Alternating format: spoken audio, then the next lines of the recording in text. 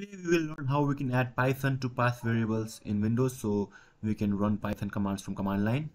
So first of all, let's make sure that it is not running right now.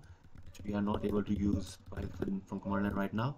So if I run this, as you can see, it is giving me this error: Python was not found, run without arguments to install from Microsoft Store.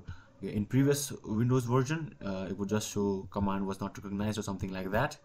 Anyway, the solution is the same. So what you need to do is, first of all, you need to figure out where your Python is.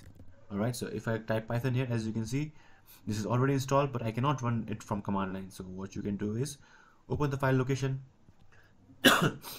excuse me, and if it directly opens your Python installation direct folder, you will just need to copy that path. But in this case, as you can see, there's a shortcut icon here. Let me make this extra large icon, this shortcut icon here. So it means that it is just a shortcut, not actually where it is installed. So I'll right click again and open file location again, and this is where my path is installed. I mean my Python is installed. So I'll copy this again, click open your start what is it called, start menu, and type environment. As you can see, it's already here. You just open it and click this environment variables. Okay, so I'm already in advanced. If you are here or somewhere here, you will have to go to advanced and then click on environment variables. And so there are two kinds of variables. One is user variables for this currently logged in user, and there are system variables. So if I add that path to this one, it will only be applicable to this user.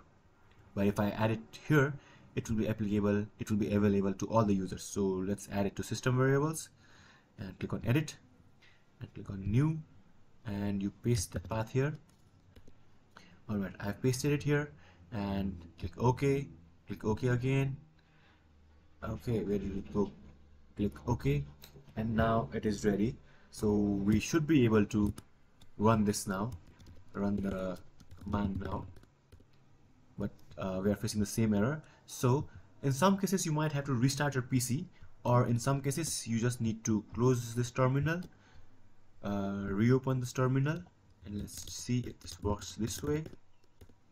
Yes, as you can see now, it is running right now. So yeah, if you have any problems, let me know in the comment section below. If this helped you, please subscribe and like, it will mean a lot to me.